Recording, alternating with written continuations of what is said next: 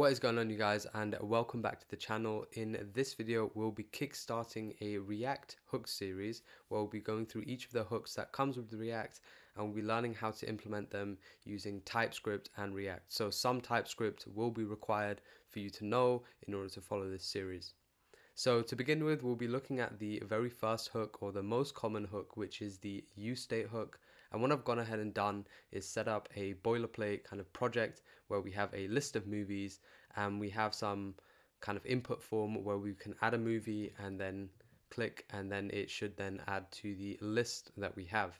Now right now, of course, this is just boilerplate or basic HTML or TSX that we have, so there's no functionality here, and we'll be looking at how we can go ahead and use UseState with this.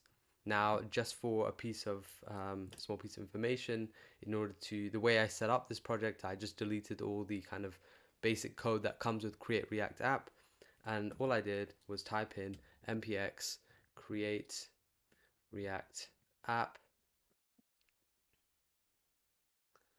and then react UseState, which is the name of my project, so you can just name it whatever you want, and then dash dash template, and then TypeScript to tell it that we'll be using TypeScript in our React project. Now this of course should be npx, not npc, so make sure you type in that if you want to follow along and code along. Of course, all the code for this will be made available in a GitHub repository, which I'll just add in the description. Before we start making use of the UseState hook in React, we first have to have a bit of an understanding of what state is. So now state is a way for each of our React components to keep track of information belonging to that component. And that information can update over time as the user's making use of your application. So for example, in our case, we'll be keeping track of the movies that we have in our app. So the list of movies, in this case, Godfather Part 1, Harry Potter, etc. We'll also be using UseState for the implementation of allowing a user to add movies to our list of movies. So for example, in our input here, which doesn't work right now, if the user wants to add Lord of the Rings, they will be able to enter it and then add movie, and this then will be added to this state and it will be updated, and then React will show it. So one thing to keep into account is that our hooks, so any hooks that comes with React, or any hook that comes with React, can only be used inside of functional components. In this case, this is a functional component. In the past, class-based components was very popular. I don't know if how much that is still in use, but you can only use our hooks inside of functional components. So to create a hook, or the UseState hook, first we'll say const and then square brackets. And the first one is going to be a variable, so the state itself, and we'll call this movies. The second one is going to be a function which will allow us to update our variable. So we'll say set movies like so. And then this equals UseState, which automatically imported for me on VS Code, but this UseState is just imported like so inside curly brackets. And so what this UseState does is it returns two values. The first one is the variable or the state itself. In our case, we've called it movies. The second one is a function which allows us to update our variable, in this case set movies, which we'll use to add movies to our movie state. Now you can of course name this whatever you want. You can say movies function if you like. However, a lot of times inside of React, engineers tend to name it set and then the name of it. So I'm just going to keep it like set movies. All right, so now let's specify the type of our movies, and this is going to be an array of strings. So we'll say array, and this is going to hold string. Now here, this is where we will define the initial value. Now this is the value that will be set the moment this component loads. So this, we'll set it to a list already, and we'll call this we'll say the first one is the Godfather Part 1. The second we'll have as Harry Potter and the Chamber of Secrets, which we'll just paste in here. And I have like a formatter on save, that's why you see the shifting of lines. The third one, we'll say Toy Story 1. And then the fourth, Gladiator. So by default, the movies will be set to this the moment this component loads. So it'll already have these four values inside of it. Now, what we can do now is remove this list that we have here and just map over our movies. So inside curly brackets, movies dot map, and then movie, we want to return a list of the movie itself. Now this of course is complaining, as we also need a key here, and as each movie is unique, let's just set that to movie.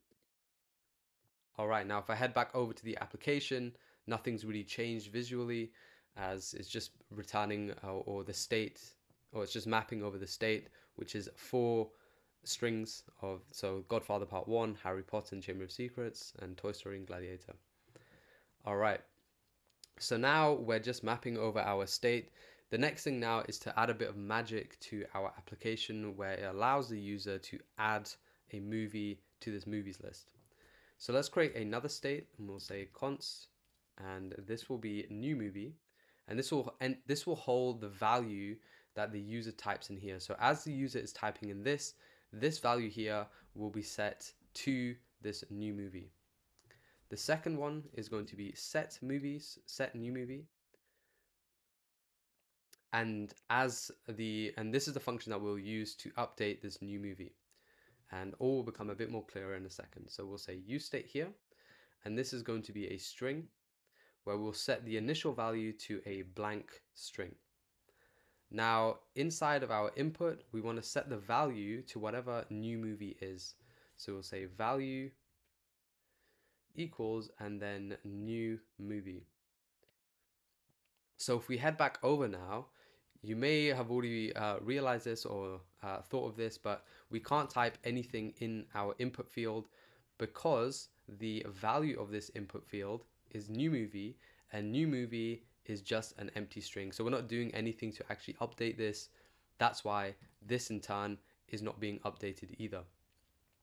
All right, so let's now go ahead and add some logic which will update this so that as the user types, new movie is being updated with whatever value they're adding in. So for that, let's create a function called onChange. So we'll say const and then onChange. And this will take in an argument, which is the value of our input field. So we'll say event, and let's specify the type. So react.form event, and the type of that is going to be HTML input element. All right, now this is going to return nothing. So we'll just say void. And for this, we'll say that as the user is typing in their values, we want to update this new movie. So in order to do that, we'll use this set new movie function. So set new movie, and this will be whatever value the user has currently entered inside our input box. So we'll say event dot current target dot value, and that just allows us to access whatever the current value is inside this input field. So now we just need to associate this with our input.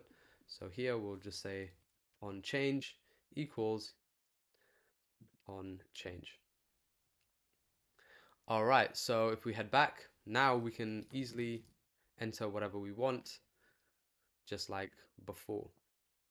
So now the next thing is when the user clicks on this add movie, we want to take whatever input is in here and add it to our list of our array of movies. So to do that, we have to add some functionality around our button. So we'll create a new function and we'll call this const add new movie. And this again will return nothing.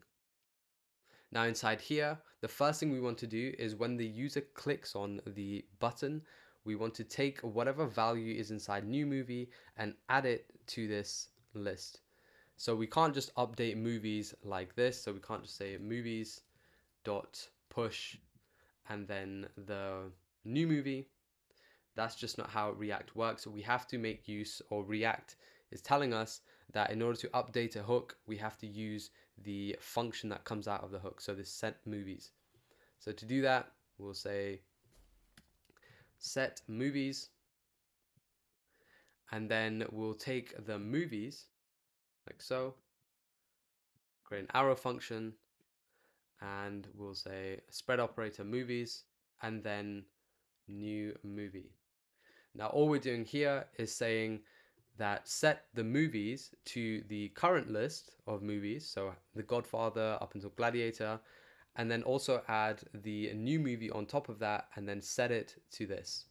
So that's all we're doing. We're taking the old list, we're taking our new movie, we're combining the two, and we're setting that to our movies.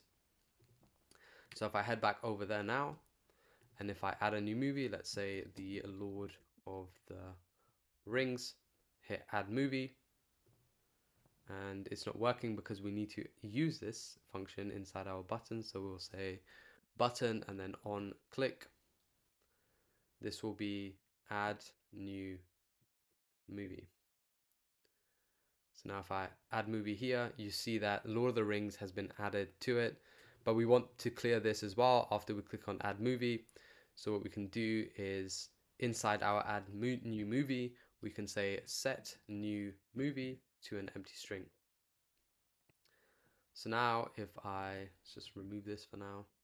So if I add Star Wars here, add movie, Star Wars is added and it clears that from our input. And that pretty much brings us to the end of our UseState tutorial, so our first hooks tutorial of this entire program. Now, if you did find this useful, please leave a like and subscribe. Also comment if you have any sort of things that you want to add to this, or any kind of future videos that you want. Please feel free to let me know in the comments. There's also a Discord server that I have, so feel free to join there and also write down your recommendations, or if you have any projects that you want help on, please feel free to write something there. But anyway, stay healthy, stay safe, and I hope to see you in the next video.